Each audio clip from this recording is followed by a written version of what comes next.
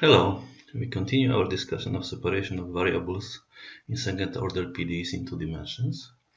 We start discussing a new topic, which is called Sturm-Liouville systems.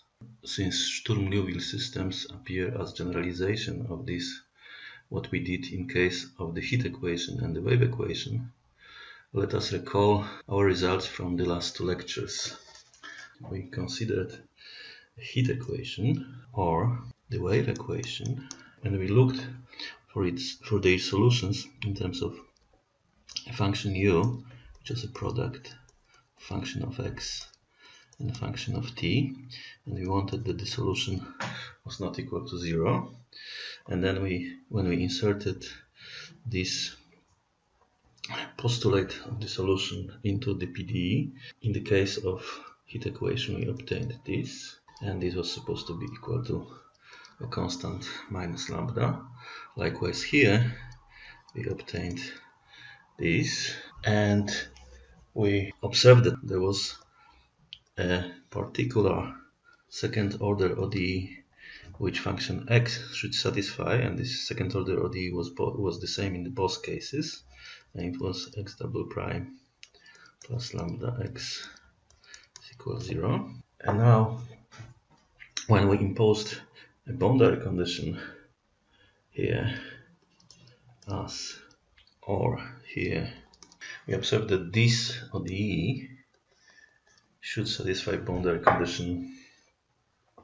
On one side it was x of 0 is equal to x of L is equal to 0, and here in the case of the wave equation we had that x prime of 0 was supposed to be x prime of L and was equal to 0.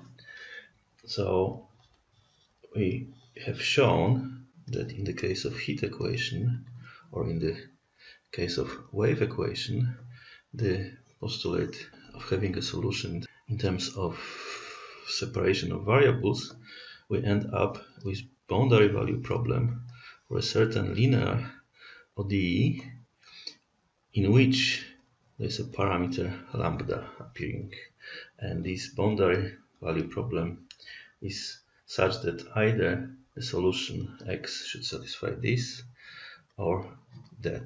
So the problem of separation of variables for the heat equation or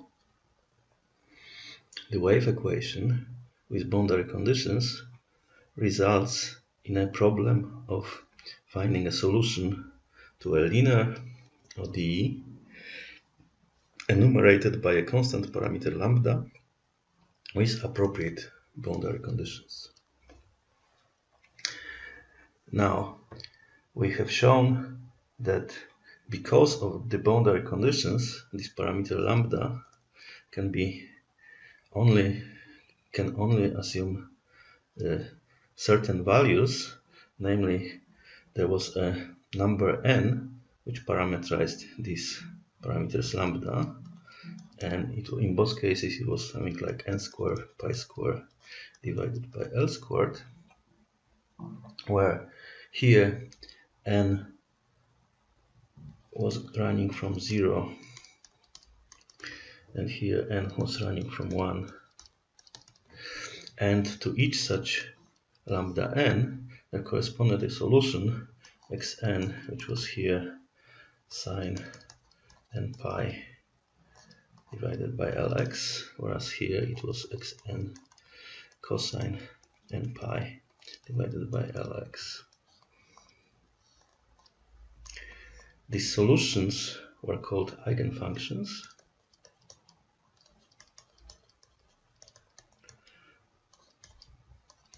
corresponding to an eigenvalue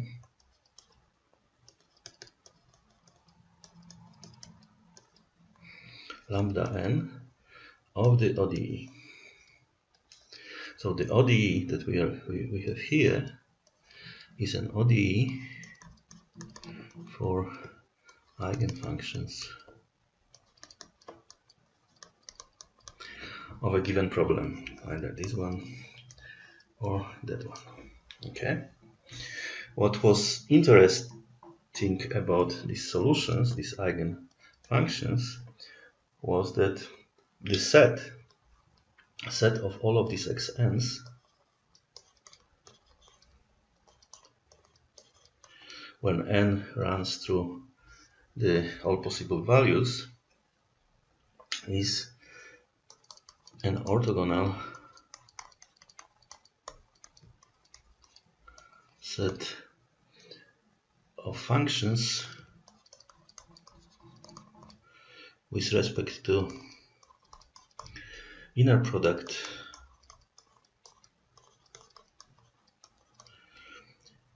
that we have two functions f, g.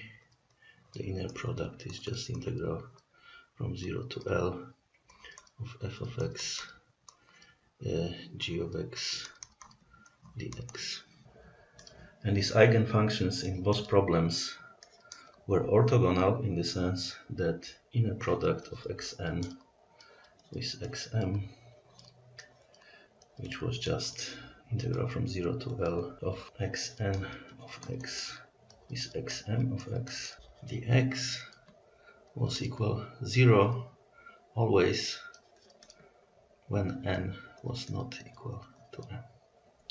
The important thing about having such system of functions which are orthogonal was that according to Fourier we could have written any function of t and x as an infinite sum over n's with coefficients an, which depend on t, of this xn of x, where these coefficients an of t could be calculated as integral from 0 to L of f of tx xn of x dx divided by the norm of xn's, which is just square root of integral from 0 to L xn squared of x dx. Okay, so that's what we did for the heat equation and for the wave equation. And now we want to generalize this procedure for more general parabolic PDEs or hyperbolic PDEs. Generalization of our results about heat equation and about wave equation is due to two mathematicians from 1800s. Actually, the result is from 1834. And the first one was French-Swiss mathematician Jacques-François Charles Sturm. So it is Swiss French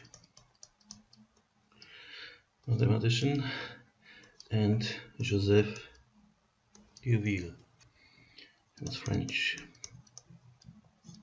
So in this generalization we are given a number of functions and number of constants. So first, functions.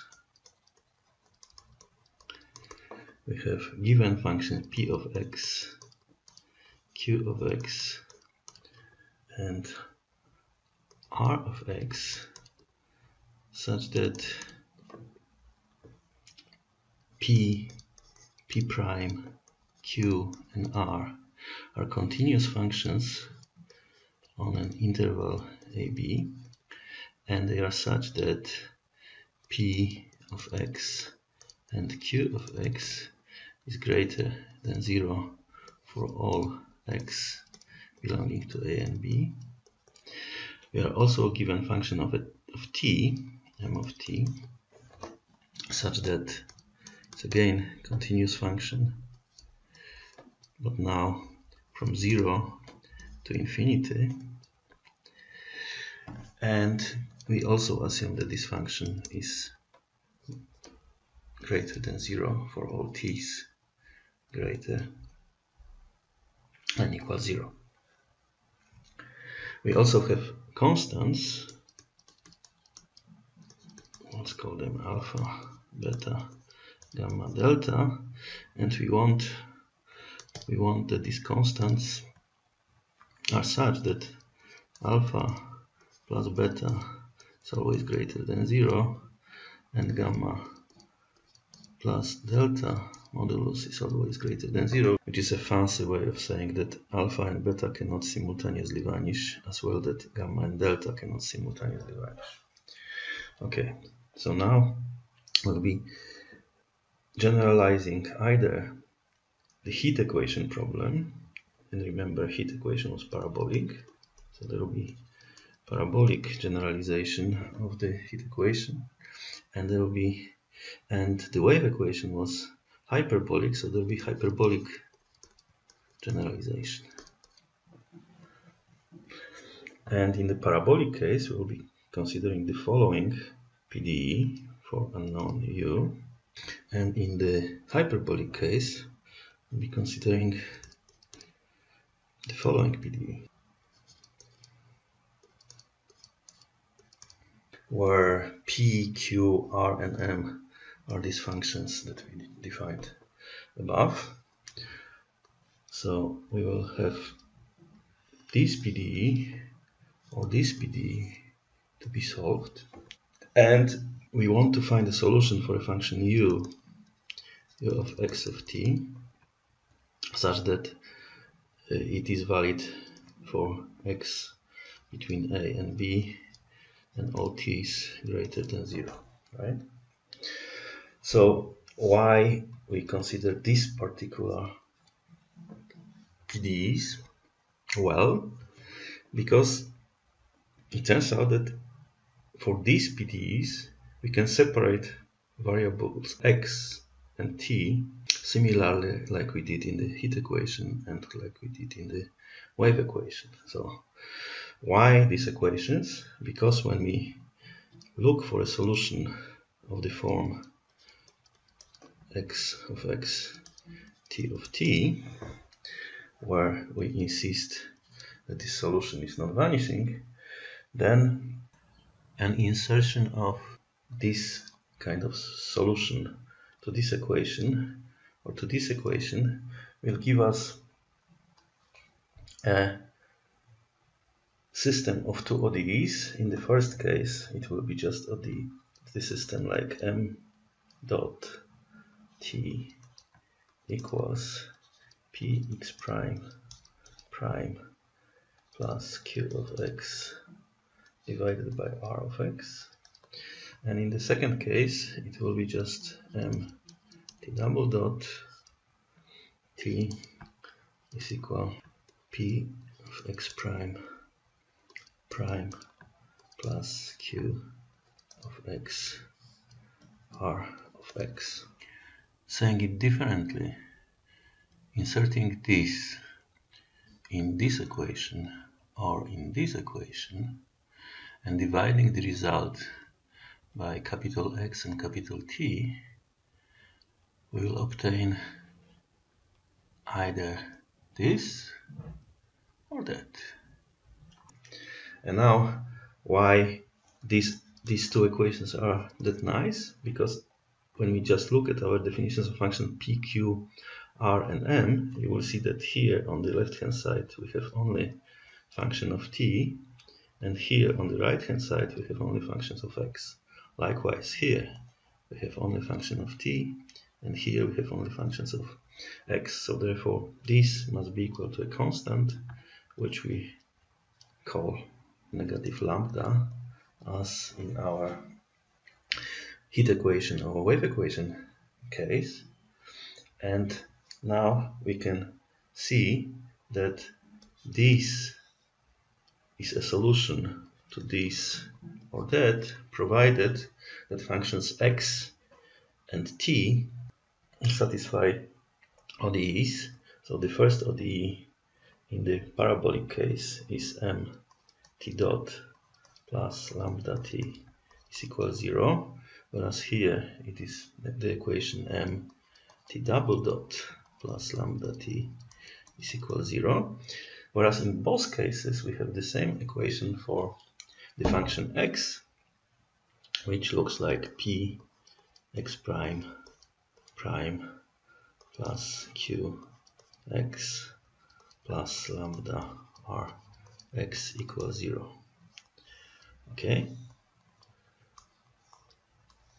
so summarizing, if we have a PDE like this or PDE like this, then it has solutions in terms of a product of function of x and of function of t, provided that in the parabolic case function of t satisfies this equation and the hyperbolic case function of t satisfies these equations, whereas in both cases the function x satisfies the same equation, which is here. Now, to generalize this, what we were doing in the case of heat equation or the wave equation, we need boundary conditions.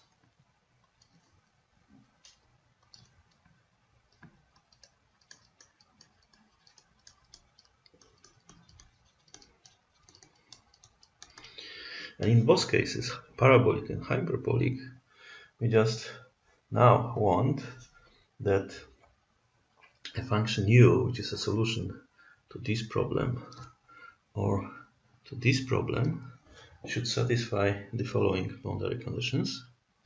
Alpha of u at a at t plus beta of u sub x at a at t must be equal 0, and gamma of u b of t plus delta of u sub x of b of t must be 0 for all t, for all t's greater than 0, greater than or equal 0, right?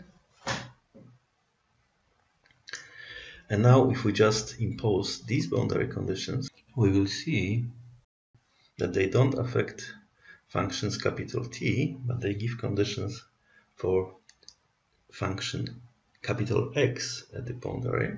So in our postulated solution, this gives conditions for function capital X at the boundary A and B, which are, and remember this alpha, beta, gamma, delta were constants such that alpha and beta don't vanish simultaneously, and also gamma and delta don't vanish simultaneously.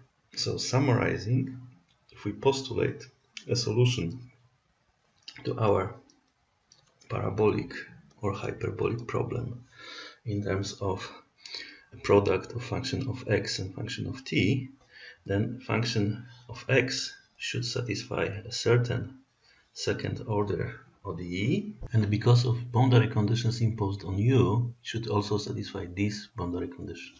So both of our problems, regardless they are parabolic or hyperbolic, imply a certain boundary value problem for a certain linear ODE of second order. And this system of equations that we have here is called Sturm-Liouville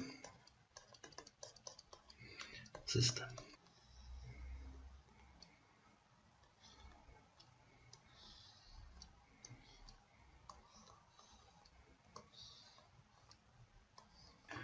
It turns out that for the applications, another boundary value problem is also important. This leads to the periodic Sturm-Liouville systems. So now we want that P of x, Q of x, and R of x are periodic functions of x on the entire interval a and b with period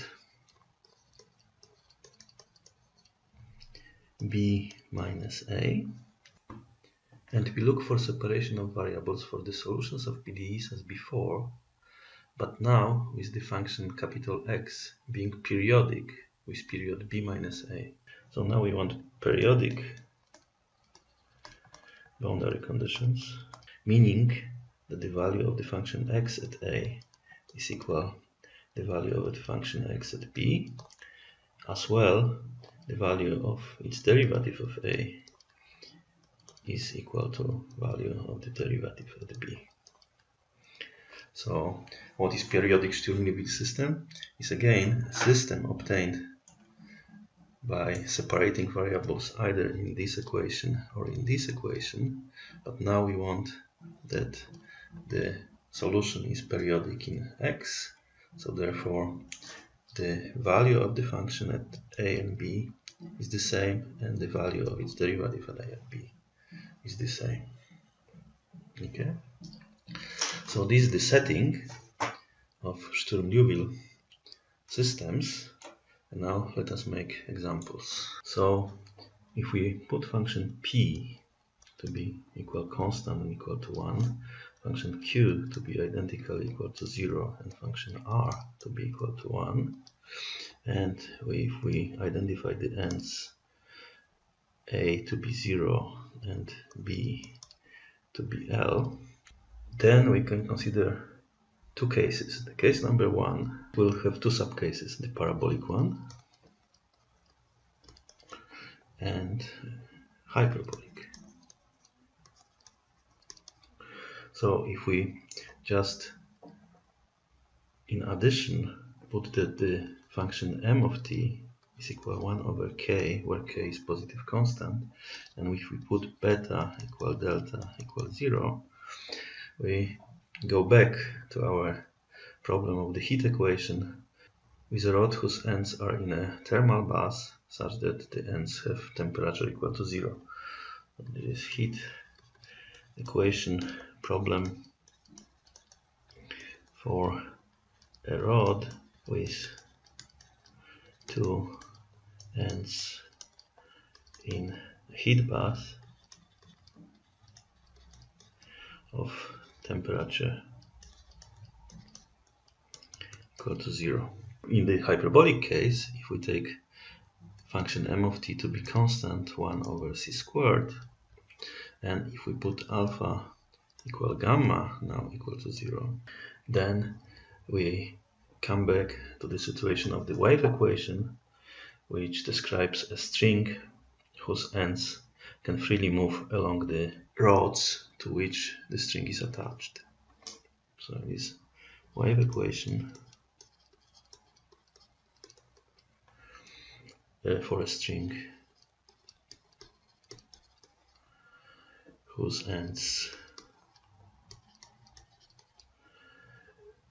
can freely slide along rods attached at x equals 0 and x equals L. Okay. So if we still keep this setting of p equal 1, q equal 0, r equal 1, and a equal 0, b equal L, then if we now assume periodic boundary conditions, then we are ending up with the Sturm-Liouville problem for an ODE x double prime plus lambda x is equal 0, but now is the boundary conditions x of 0 equals x of L and x prime of 0 is equal x prime of L. This is the problem for ODEs that we didn't solve yet, so let's solve it now. So it turns out that if lambda is smaller than 0, there are no solutions. One can check this. When lambda is equal to 0, then a solution is x0 equal 1. So there's one-dimensional space of solutions spanned by a solution x0 equal 1. And eventually when lambda is greater than 0, then the general solution of this equation is x a cosine square root of lambda x plus b sine square root of lambda x. But now if we impose the boundary conditions, we'll have that A must be equal A cosine square root of lambda L plus B sine square root of lambda L. So this value of x at 0 and this is the value of x at L. And now we have to do the same for the time derivatives, and then we get that square root of lambda B is equal negative A square root of lambda sine square root of lambda L plus B square root of lambda cosine square root of lambda L. Right? So these are just, this is a general solution of this equation, and these are the boundary conditions, these ones here.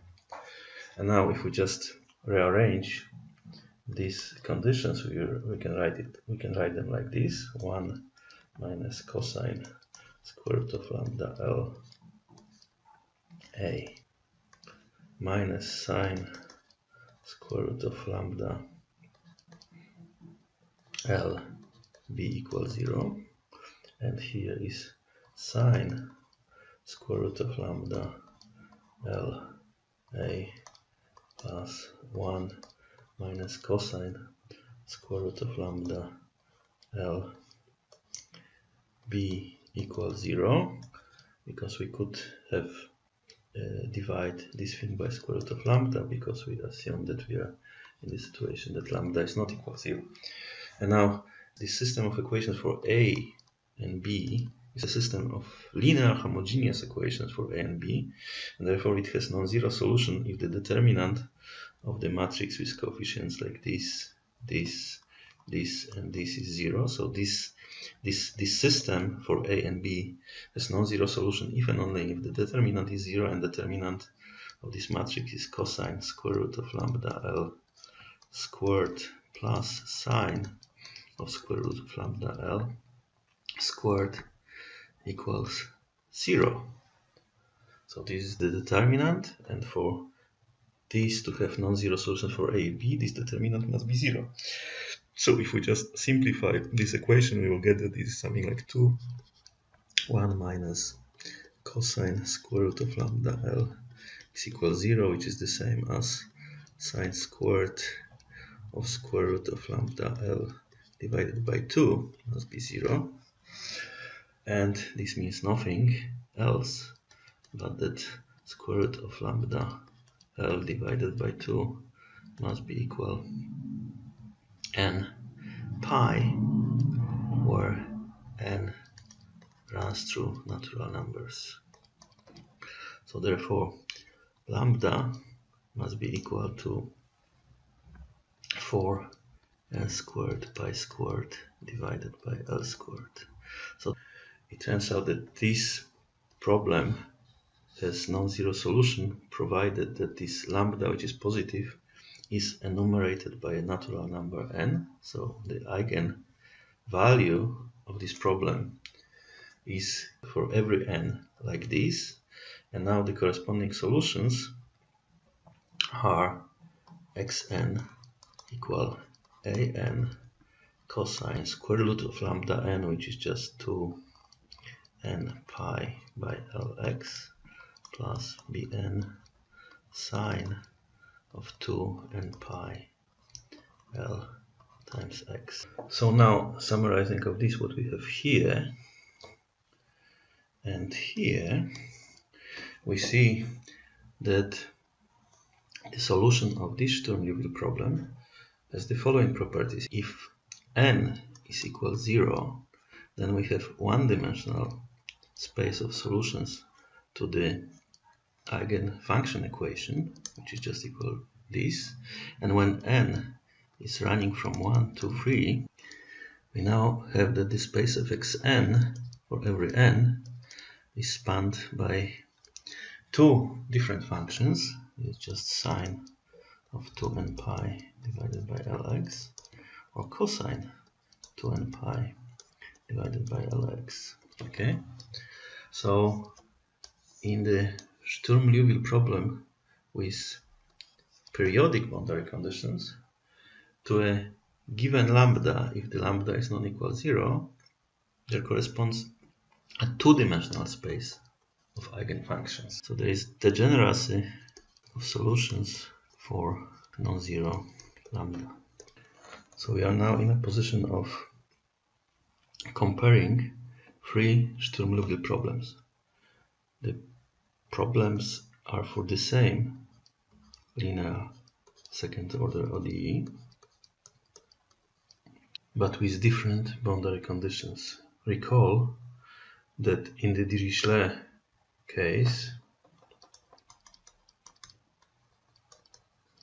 we had that x of 0 was equal x of L was equal 0. In the von Neumann case, we had that x prime of 0 was equal x prime of L was equal 0. And in the periodic boundary condition case, we had that x of 0 is equal x of L and x prime of 0 is equal x prime of L. And now in the Dirichlet case, we determined that the eigenvalues must be quantized like this, with n running from 1 through all the natural numbers, and then that for every n there is a one-dimensional space of solutions spanned by a function xn being sine of n pi divided by Lx. So these were our xn's in this case. In the von Neumann case, we also established that the eigenvalues must be quantized in the same way as in the case of Dirichlet, but now n runs from 0, 1, 2, 3 and all the other natural numbers. And now the space of solutions for every given n is spanned by functions which are cosine of n pi L x. So these were our xn's in this case. The situation is quite different in case of periodic boundary conditions, although here the eigenvalues are also quantized but a bit differently. Lambda n now can be equal to 4n squared pi squared by L squared, where n goes through non-negative integers. But it turns out that the vector space of eigenfunctions corresponding to a given n depends on this if n is equal to 0 or if n is a natural number. If n is equal to 0, the eigenspace corresponding to eigenfunctions corresponding to eigenvalue lambda equal to 0 is one-dimensional and spanned by a solution x0 equal to 1. But when n is a natural number, so when n runs from 1, 2, 3 and so on, then there is a two-dimensional vector space of eigenfunctions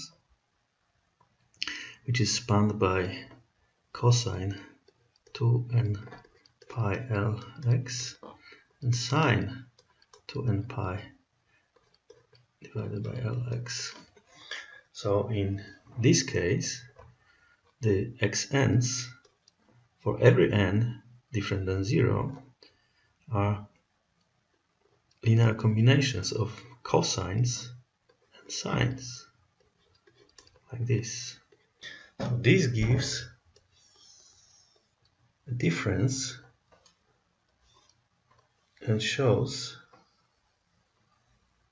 that not only ODE of the Sturm-Liouville problem is important, but also mainly boundary conditions. In the Dirichlet problem we have this setting, in the von Neumann problem we have this setting, And in the periodic boundary condition case, we have this setting.